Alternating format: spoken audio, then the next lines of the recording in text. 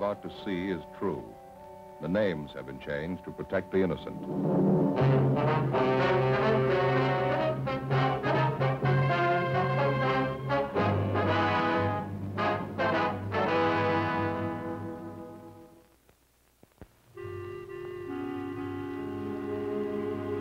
This is the city. Los Angeles, California. Like other great cities, it is home to all kinds of schools where you can get most any kind of education. There are universities, high schools, grade schools. Some students take the problem of earning a living. They enroll in a trade school. Some learn to cut hair or how to give a permanent. Still others try their hand at fashion modeling, at nursing, or taking shorthand.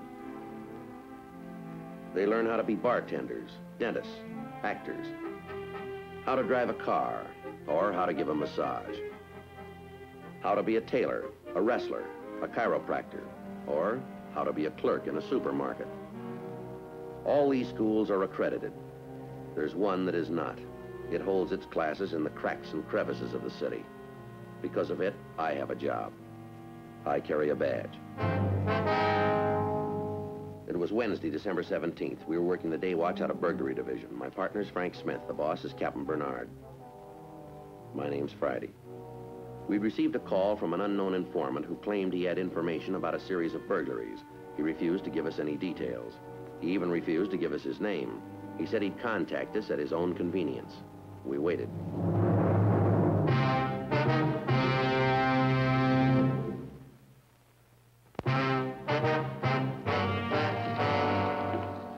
Who's Lieutenant Friday? I am. Is there something I can do for you? I talked to you on the telephone before. I finally decided to come and talk to you. What was that name? I didn't give you any name. I told you I knew about some things that were stolen. Oh, yeah. I think I remember that call. Sit down. Thank you. I finally made up my mind it would be best to come in and talk to you. I want to do what's right.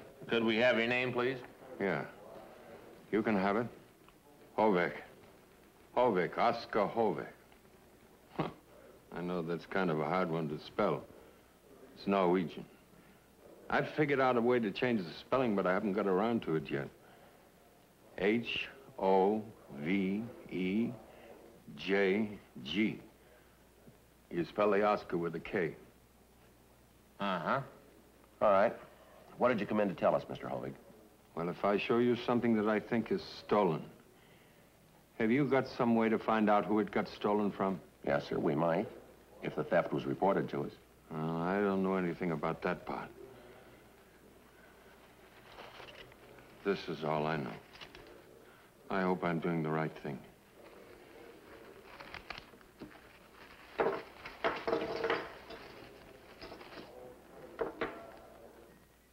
You think those are stolen? Is that it, Mr. Hovig? Well, maybe I'm wrong, but that's what I think. I guess you fellas can find out. The initials are EF. Why do you think they're stolen? I just do, that's all. Where'd you get them? Well, I found it. Where'd you find it? I'll show you where. Don't worry. I'll show you. But in my own good time. Is this all you found? I should say not. That's just a sample. I thought you could use it for identification.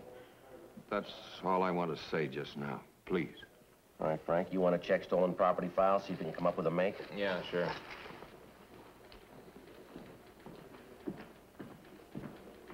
Mr. Hovig. Yes? What makes you think that that's stolen property?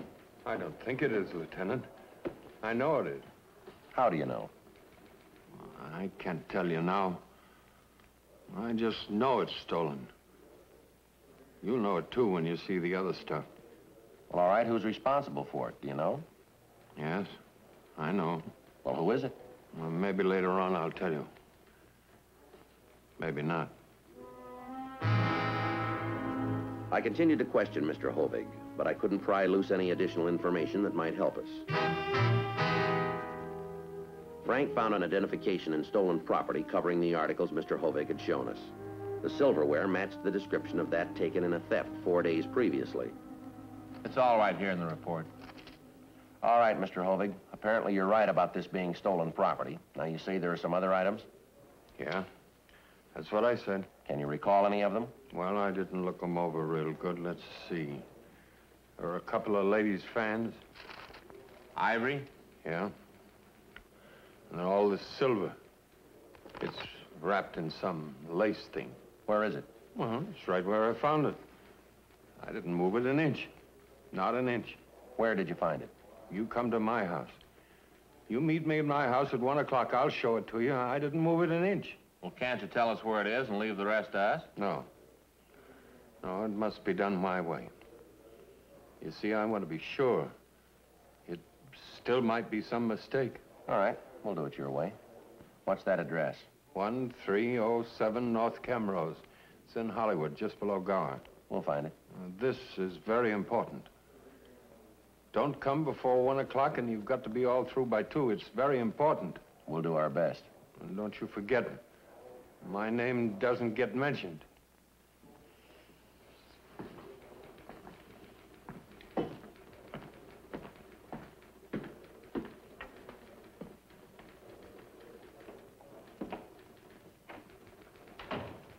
Well, we've worked some strange ones, but this is shaping up a real winner, isn't it?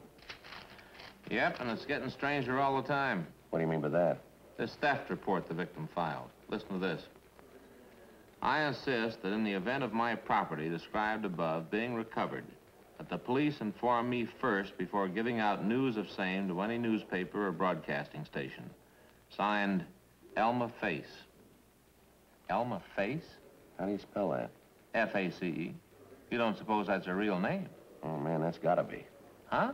Nobody could come up with an alias like that.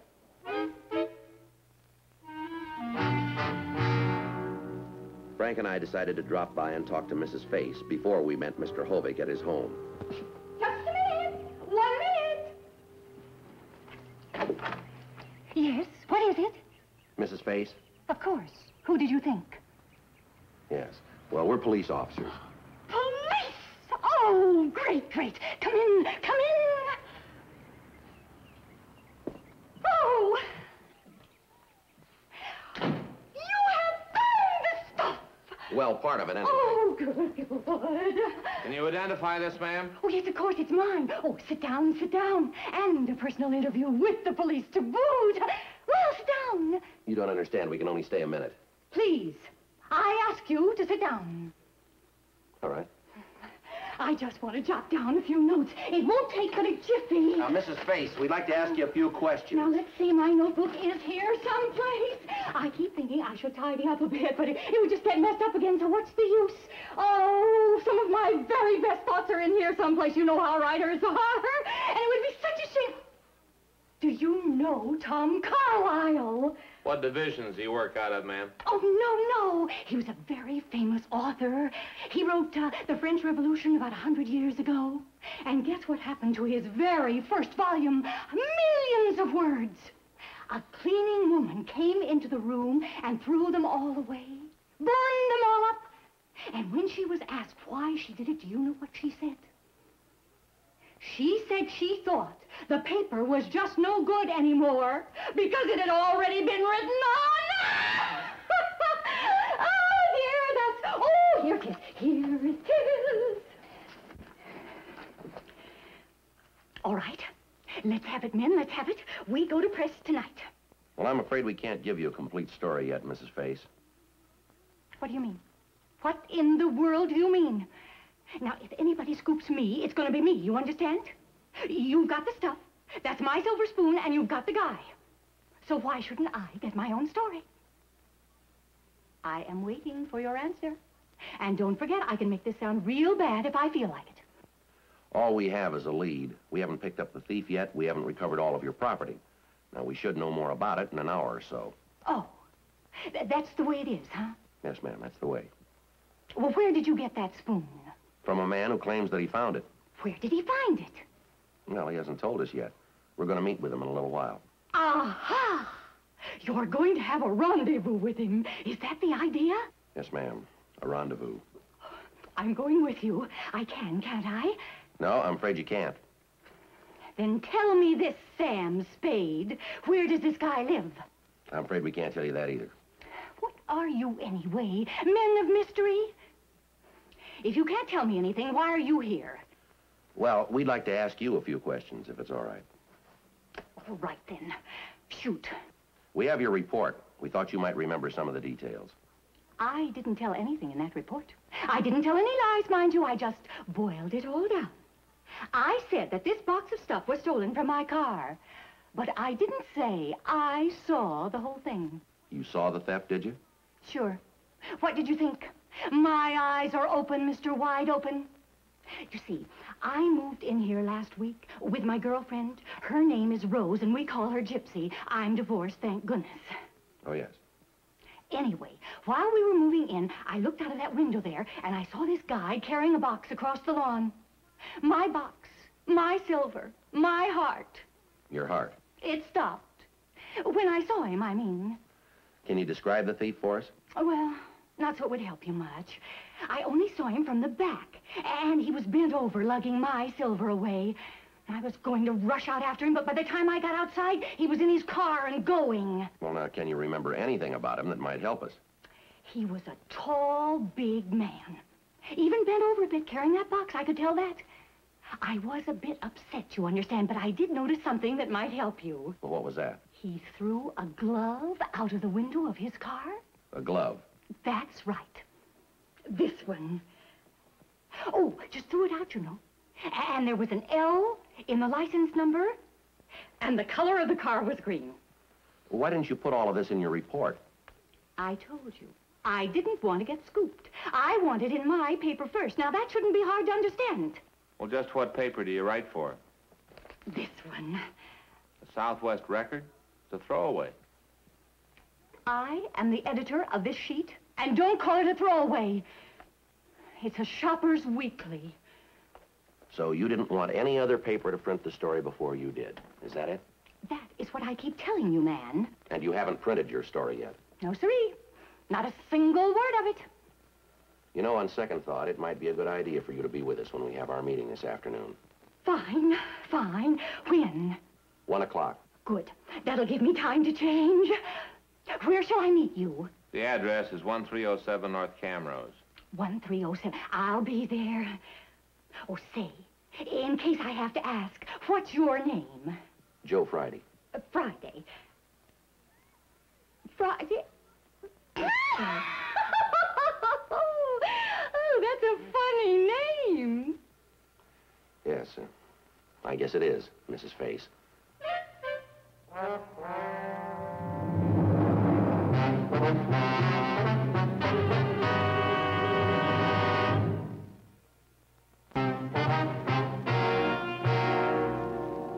After talking to Mrs. Face, Frank and I had lunch. Then we drove to the address Mr. Hovig had given us. We followed him into the garage at the rear of his home. There, in that box. It's right where I found it. I didn't move it 1 inch. Now, you think everything in that box is stolen property, do you? Well, I don't know for sure. I don't think so.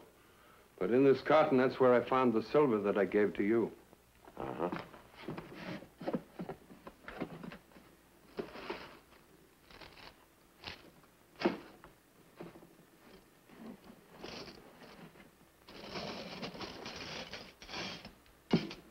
Yeah, it looks like it, all right. Sure does. When did you find this stuff, Mr. Hovig? Monday. I was neatening up this bunch of things, and I lifted that one with the string, and it broke. It turned over, and a piece of silver fell out. Well, I picked it up, and I noticed it had initials on it. I didn't recognize those initials. Then I didn't know, so I forgot to mention it. Mention it. At supper. But after they went to bed, I came out to lock up, and I began to think about it. So I looked a little more in the box, and I saw the lace and a picture of somebody that's not in the family. Yes, sir, we understand. I never trusted that fellow the minute I looked at him. Now, who do you mean, Mr. Hovig? My son-in-law. Oh. My own son-in-law. You think he might know something about this, do you? Oh, I'm not accusing him.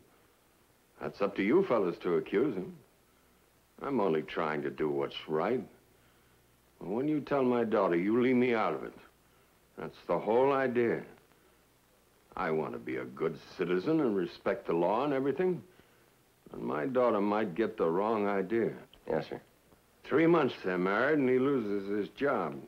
So Oza tells me, and since I want to do the right thing, I say, sure, come ahead. Move in here with me. I won't charge you any rent. So, when they moved in here, they brought this stuff with them, is that right? yeah, that's right. This carton, too. Yeah? What day was this? Well, let's see. I think, what day is this? This is Wednesday. Well, that's right. Then it must have been Sunday that he brought it over. You're sure now? Yeah, I'm sure. Yoo-hoo! Is anybody here? Say, is this... Oh! Aha! Well, here I am. This lady has had some things stolen from her recently. Do you want to take a look through that carton? Which carton? Where? Which one? Right here, right here. Oh, there it is. Yes, that's it. Oh, everything seems to be here all right. Well, men, have you got a line on the thief? We think so, yes. Oh, that's real great fast work, I must say. What's this gentleman's name? That's Mr. Hovig. You said you wouldn't give my name. Oh, yes, I saw it outside on the mailbox. Oskar, isn't it? Say, now, what's this all about? Why does he look so upset? I'm sorry. I'm very, very sorry. What for? Because your property was stolen. Well, sure, thanks, but here you've gone and found it for me again, so no great harm done. Besides, the stuff wasn't worth much. It's just that you get mad when you see somebody taking it right from under your nose.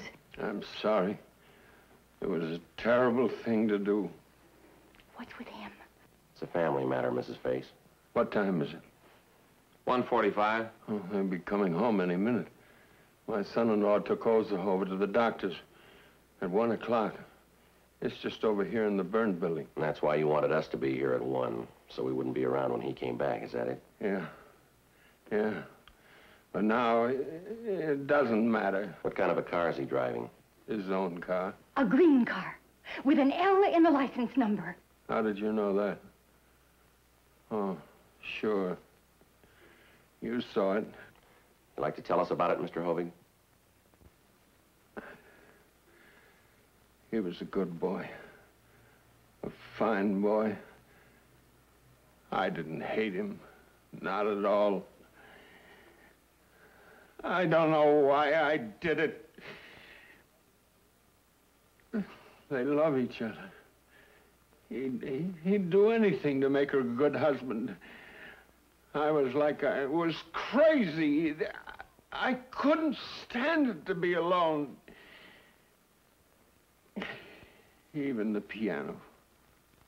It's no good to play it unless there's somebody to listen. Even if they're not paying much attention, just moving around the house. It's nice to know that somebody is there. A year or two ago, my daughter began to have boyfriends. I talked to her. I told her that she had plenty of time. You don't go around with boys when you're just a kid, I told her. And then Larry came along. He was working over at the service station. And then before I knew what was going on, they came to me and said they were getting married. I couldn't talk. It was just like when her mother died. What can you talk about? On the night they got married, it's strange. It wasn't so bad. We had some drinks, and after a while, I got asleep. But then next morning, and every morning of every day since then, what's the use of even getting out of bed? Who cares whether you're up or not?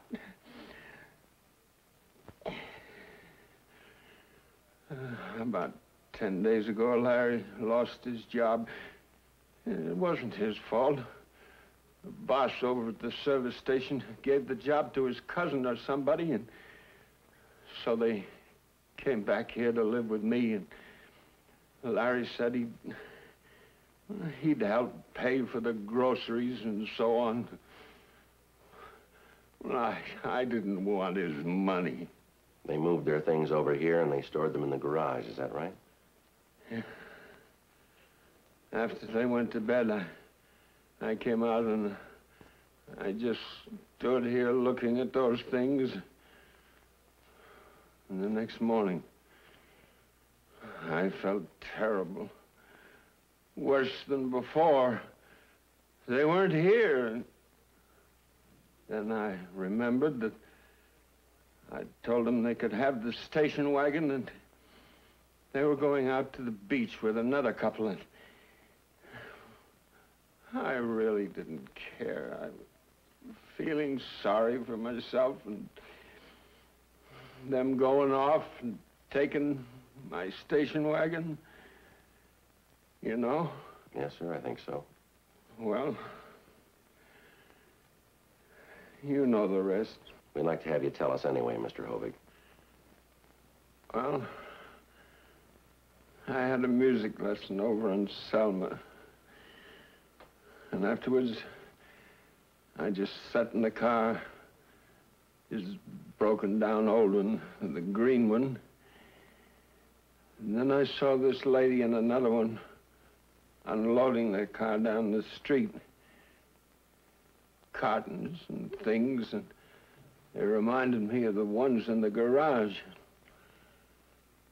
I thought if I grabbed one and put it with Larry's and then tell the police, they'll say Larry's a thief.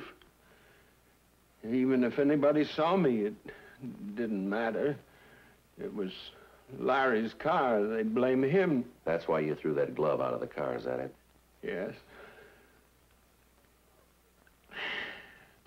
How could I do such a thing? I never did anything so wrong. Never. Well, I certainly want to thank you, Mr. Hovig, for helping me carry this stuff of mine over. It was real neighborly. Now, if you'll help me put it in my car, I think I can take it from there. Lady, you heard what I said. I told you everything. Told me what? I don't think I know what you're talking about. Well, I told you. Rubbish. Haven't the faintest idea what you're talking about. Lieutenant Friday, why don't you and your partner just chase along? We don't need you anymore that I can see. No, I'm afraid you don't understand, Mrs. Face. You keep out of this, Friday. This now is something personal between Mr. Hovig and myself. I'm sorry, Mrs. Face. It's a police matter now. We'll have to take Mr. Hovig downtown. Now, you just hold on a minute. You know as well as I do that he didn't commit any crime. You heard his story. You can't arrest a man just because he loves his daughter. I'm afraid that was the trouble. What do you mean by that? Maybe he loved her too much.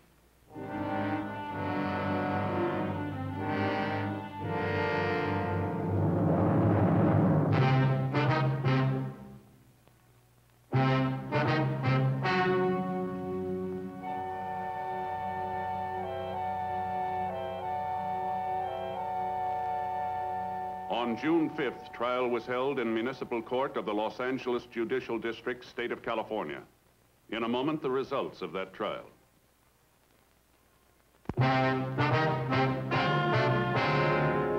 The suspect pled guilty to the charge of petty theft, 1 count. Petty theft is punishable by a fine not to exceed $500 or by imprisonment in the county jail for a period of not more than 6 months, or both such fine and imprisonment.